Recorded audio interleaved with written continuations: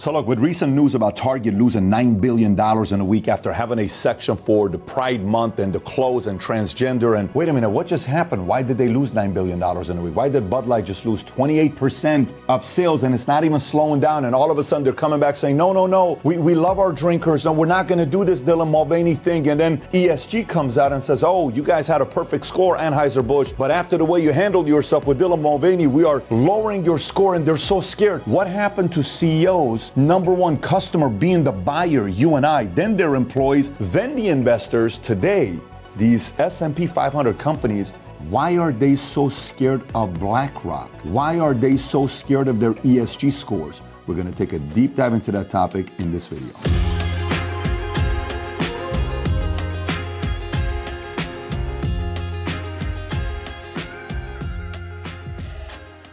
All right, so if you get value from this video, give it a thumbs up and subscribe to the channel. Let's get right into it. What is ESG? ESG is a score to measure how well a company addresses risks with respect to environmental, social, and governance. Hence, ESG. Issues in its day-to-day work and operations. These risks include matters like carbon emissions, employee safety, and board diversity. The system uses analysts and algorithms to calculate environmental, social, and governance ratings that are then combined into a score. So where did ESG come from? In 2006, the United Nations enacted the Principles for Responsible Investment, PRI. PRI is a set of 6 principles that outline how investors can integrate environmental, social, and governance, ESG, factors into their investment decisions. The PRI has been signed by over, ready, 3,000 investors, representing over $40 trillion in asset under management. These are the 6 principles of the PRI. Number 1, incorporate ESG issues into our investment analysis and decision-making process. Number 2, seek to ensure that our investment activities are aligned with our commitments to responsible investment. Number 3, disclose our investment policy and procedures in relation to responsible investment. Number 4, encourage investment managers to incorporate ESG issues into their decision-making process. Number 5, work with investee companies to promote responsible business practices. Investee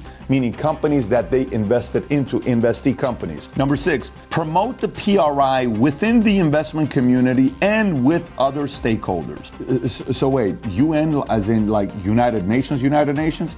Yes. What the hell does United Nations has to do with the way Bud Light or Target or other businesses on S&P do business? Well, this is how they have had the chokehold on companies to get them to hit a score so they do what United Nations wants them to do, which is what a lot of people in America are worried, saying, wait a minute, why not just worry about America? Who the hell are those guys to tell us how we live our lives, how we run our companies? That's what happens when companies become global companies. Some of these companies want more control. Let me even go deeper into how much control United Nations, UN, has over these companies. So, UN has powers to influence the flow of capital and set international laws. Companies need capital. You have a high score, you get capital. You have a low score, we're not giving you the capital you want. Number 1, legislative powers. The UN can pass resolutions that impose sanctions on or invest in sustainable development projects. Control. Number 2, judicial power. The International Court of Justice, ICJ, can impact the rights of investors and ability of countries to regulate the flow of capital. More control. Number 3, financial powers. The UN has influence over the World Bank and the International Monetary Fund, which have the power to lend money to countries and to influence the flow of capital. More control. The UN has several ways to influence these institutions, including the UN General Assembly and the Security Council can pass resolutions that are binding on the World Bank and the IMF. The UN can appoint representatives to the boards of the World Bank and the IMF. The UN can provide funding to the World Bank and the IMF. The UN can issue reports and studies that can make recommendations to the World Bank and the IMF. So the next question would be, is there somebody above the UN? Who is above the UN? Who controls the UN? Well, let's take a look. NGOs have the most significant influence on the UN's decision-making process. NGOs, non-governmental organizations. Through lobbying, advocacy, and partnerships, NGOs have massive influence over the UN's agenda. They also have played a significant role in mobilizing public opinion on UN-related issues. The NGO that encouraged the UN to enact the Principles for Responsible Investment, PRI, was the United Nations Environment Program Finance Initiative, or UNEP-FI, is a partnership between the UN Environment Program and the financial community. So having said that, some of the largest NGOs today include Amnesty International. Revenue was roughly $392 million last year. Doctors Without Borders, they had a $2 billion revenue. World Wildlife Fund, they have a revenue of $257 million. Oxfam, $119 million. Save the Children, $950 million. And so now the next question would be, so who controls the UN NGOs? Now, who controls NGOs? Let's take a look. Top donors. So who are these top donors? Well, governments, Netherlands, Norway, Sweden, and Switzerland are the top individual donors into the UNEPFI. So financial institutions such as AXA, BNP, Deutsche Bank, HSBC, ING. These financial institutions provide funding to UNEPFI through their membership fees and through their participation in various programs and initiatives. Foundations such as Ford Foundation, Rockefeller Foundation, and the William and Flora Hewlett Foundation. These foundations provide funding through their grants and through their participations in various programs and initiatives. You ready for the next one? This one's kind of weird. Ready? Bill and Melinda Gates Foundation has donated billions of dollars to various NGOs worldwide and partnered with NGOs like the World Health Organization, UNICEF, and many others. George Soros Open Society Foundation, HRC. According to Open Society Foundation website, the organization has given a total of $100 million to HRC over the past 10 years, which has been used to support a wide range of organizations' work, including legal challenges to anti-LGBTQ laws, public education campaigns about LGBTQ issues, and lobbying efforts for LGBTQ rights legislation. By the way, if you're wondering how big Open Society Foundation is, which Soros gave $100 million to, he's given to them since 1984 $32 billion of his own money. Soros, his own money, $32 billion has been given to Open Society. It's a massive ran by George Soros. So it's crazy, right? You think about all these big organizations. Why do they care so much what these companies do? Why do they fear with this ESG score some? Why are they doing so many things that makes no sense? Why would Bud Light target a transgender audience? They don't drink your beer. You have military. Why would you make such dumb decisions? Because they're worried about pleasing the score. Here's a story from Bloomberg regarding BlackRock and Larry Fink. Watch this. In 2020, Larry Fink declared that a fundamental reshaping of global capitalism was underway and that his firm would help lead it by making it easier to invest in companies with favorable environmental and social practices. Our flows continue to grow and dominate, Fink said regarding ESG funds. On the same conference call with analysts, he added, BlackRock is a leader in this being ESG. And we are seeing the flows, and I continue to see this big shift in investor portfolios. What Fink did not say is that BlackRock drove a significant part of that shift by inserting its primary ESG fund into popular and influential model portfolios offered to investment advisors who use them with clients across North America. The huge flows from such models mean many investors got into an ESG vehicle without necessarily choosing one as a specific investment strategy or even knowing that their money has gone into one. In short, an apparent BlackRock-led rush of investors into ESG in the past 2 years has been something of self-fulfilling prophecy, at least when it comes to the biggest such fund on the planet, a BlackRock exchange-traded fund that trades under the ticker ESGU, according to data from BlackRock and Morningstar. So do you support ESG? You're watching this. Do you support ESG? Do you have mutual funds? Do you have stocks? Have you invested into some of these funds? You may not know, but a portion of your money is supporting ESG, and you don't even know it. That's what this is kind of talking about. By the way, let me give you some numbers on how powerful it is and why company CEOs, S&P 500 CEOs, shiver when it comes down to these types of things. Watch this. Number one, Net Zero Asset Managers initiative launched in December 2020 with an initial group of 30 signatories. By the end of 2022, it had 291 representing over $66 trillion of assets under management. It's a lot of money. $66 trillion.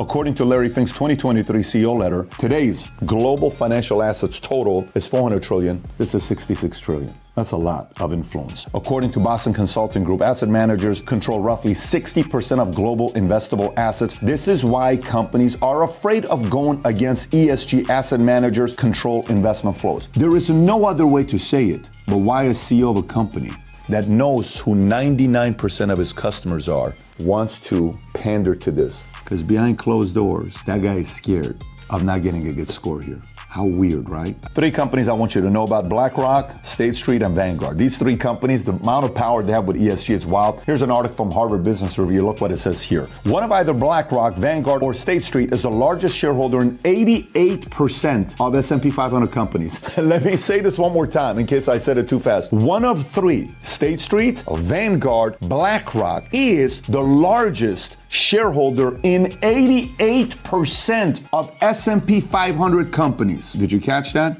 That's a lot of control and influence. They are the 3 largest owners of the most Dow 30 companies. Overall, institutional investors, which may offer both active and passive funds, own 80% of all stocks in S&P 500 companies. The big three collectively held a median stake of 21.9% in S&P 500 companies, which represented a proportion of 24.9% of the votes casted at annual meetings of those companies. Now it makes sense? It's not these poor CEOs that were bashing and trashing. They didn't do anything. They're just reporting to their boss who owns 24.9% of the votes. They get to impact their weighting. God, imagine you're sitting in this board, right? And they're like, well, here's what we're thinking about. We're thinking about making something to target to get more families to come by and make a drink for veterans because we kind of want to do this. No, we're going to do this. And if you guys go against this, we can't fund your this. What do you think? Well, I'm kind of going with these guys. I still want my job. What do you think? You were with me when we talked yesterday at dinner, and you said it was a good idea. I don't know what dinner you're talking about.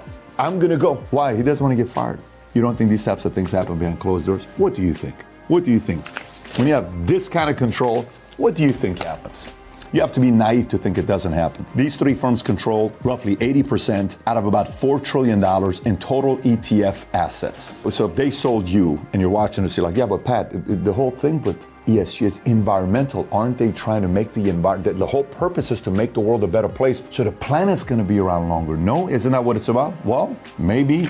That's what they say, but let's see if that's what they do. In December of 2021, Bloomberg found that only one of 155 ESG upgrades of S&P 500 companies cited an actual cut in emissions as a factor. Oh my God. 1 in 155. But listen, ESG, what we're doing is environmental, social, and governance. We're trying to make the world a better place so you can last longer and live longer than your kids and the planet and all this stuff. Oh, really? Yeah. Show it to me with action. 1 out of 155. Yeah, you're full of shit. I don't believe you. That's kind of how the average person, after they look at the numbers, is going to say, I have a hard time believing these guys are doing it for a good cause. Okay, so as if this ESG stuff wasn't enough, have you guys heard about DEI or CEI? Maybe you've heard about it, you don't know a lot about it. Too many acronyms, I'm with you, but let's take a look at this as well. So, DEI and CEI take over corporate America. According to justcapital.com, as of 2023, 94% of employers and 74% of workers say that their organization has made a commitment to advancing DEI in their workplace. Compared to 2021, only 32% of companies required some form of DEI training for their employees. You're talking about 94% of employers, and just 2 years ago was 32% of companies require some sort of DEI training. This thing's becoming a phenomenon right now. It's cool to say we have a DEI and a CI training. I think we even fell for it like 6 years ago or 5 years ago at first, thinking this was a good cause. Okay, so DEI and CI take over in corporate America. There's a few things we need to know about. First, before I give you the stats here, which is absolutely wild. Okay, so DEI stands for diversity, equity, and inclusion, refers to organizational frameworks which seek to promote the fair treatment and full participation of all people, particularly groups who have historically been underrepresented or subject to discrimination on the basis of identity or disability. So, sounds like a noble cause, right? Now let's look at CEI. CEI stands for Corporate Equality Index, which is the national benchmarking tool on corporate policies, practices, and benefits pertinent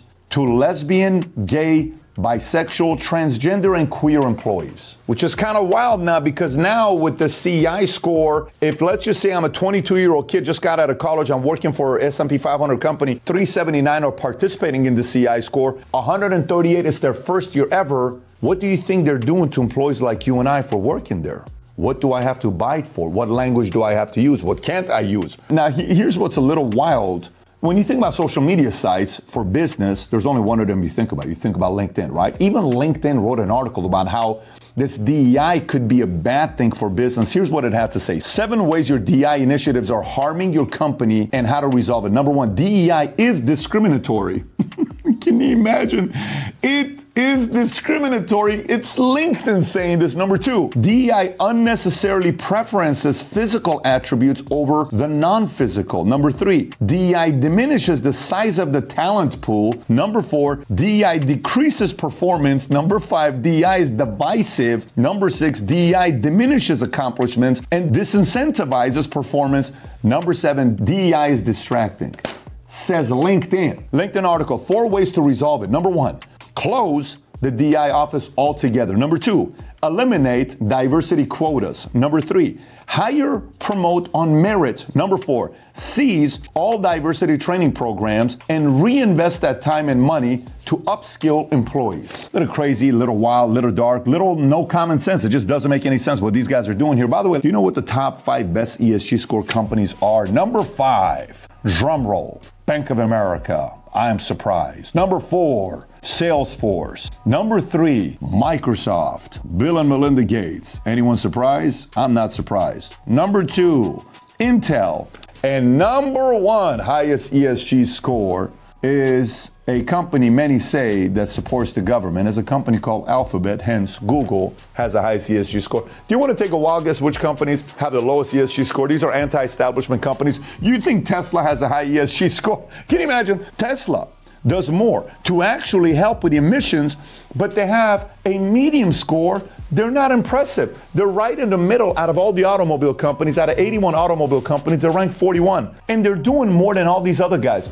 Twitter, not the best score. Fox Nation, Fox News, not the best score. Xerox, not the best score. AT&T, not the best score. These are at the bottom. I wonder why. Because they're not caving into these ridiculous policies that these guys are coming up with that cost Target $9 billion, that cost Bud, Anheuser-Busch, $15.7 billion. I tweeted this the other day, and I'll explain 3 points I talked about why this doesn't work. Lesson for Fortune 500 company CEOs and CMOs. Number 1, screw your ESG score. Instead, focus on keeping your best customers happy. Number 2, you can't please both the ESG community and your best customers at the same time. Attempting to do so will cost you both. Number 3, it's time for the board to fire the CEO and the entire marketing team. You know what the problem with that is? The board will gladly fire them because they're ESG people, because they own 24.9% of the board seats in the first place. Make sense? This is kind of weird to say fire them and don't fire them. They're probably not going to fire these guys because they're doing exactly what they want them to do, but in an ideal situation of capitalism, not controlled by some UN PRI score, those guys would get fired. Number 4, bad ideas have consequences. And number 5, capitalism works, pandering doesn't. Either go into politics and sell your ideas or run a company knowing your number 1 customer is us, then people that work for you, then these nonsense people out of UN and ESG and BlackRock and Vanguard and State Street that control you. You work for them, and the world is starting to realize it. Don't you want to be free? If you do, maybe talk about it so the rest of the world can realize what it's like to be so afraid, shivering of your ESG, DEI, and your CI score. Anyways, if you got value from the video, give it a thumbs up, subscribe to the channel. If you haven't watched a video I did on George Soros, who George Soros is, and another one having to do with Hollywood, both of them are linked to ESG. If you've not watched the Hollywood story of what they're doing with ESG, definitely watch this. If you want to know who is really the man George Soros, click here to watch this one. Take care, everybody. Bye-bye.